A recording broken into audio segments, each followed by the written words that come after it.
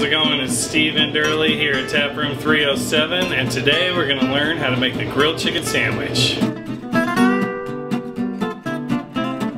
So the grilled chicken starts out with a nice beer marinade, which consists of olive oil, lemon juice, the best part, the beer, and a little bit of salt. Next thing I do is I take the chicken and I fillet it and I trim all the fat off. Then I put the chicken in the marinade.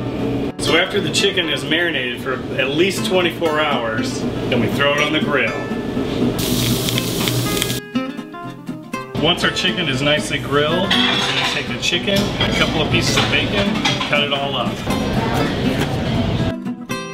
So as you can see, the chicken is really nice and juicy. So we want to cook it to perfection. You don't want to overcook it because it's going to get hot in the oven.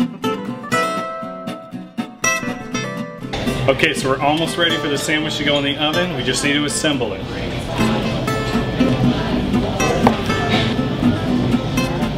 We put the chicken inside of the sandwich, followed by the bacon, and after that, on top with Swiss cheese.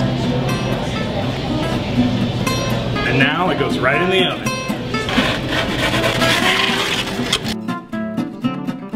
While this sandwich is cooking behind me in the oven, I want to tell you what makes our sandwich so unique is that the bread is cooked to order. So when you order the sandwich at Taproom, we assemble it, we put it in the oven, and bake it off, and it comes out nice and hot and fresh. It looks like the sandwich is ready to come out of the oven. So the next thing I do is I just trim it down a little.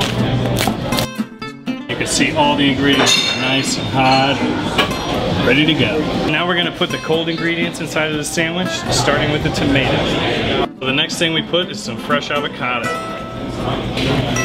Then we add a little bit of our house-made Chipotle mayonnaise to give it a little spice kick. And last but not least, a little bit of lettuce, and it's ready to eat.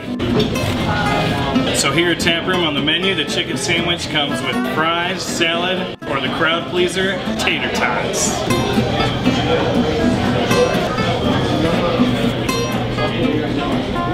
So that's how you make the Taproom grilled chicken sandwich. Thanks for cooking with me. This one's for me. So good.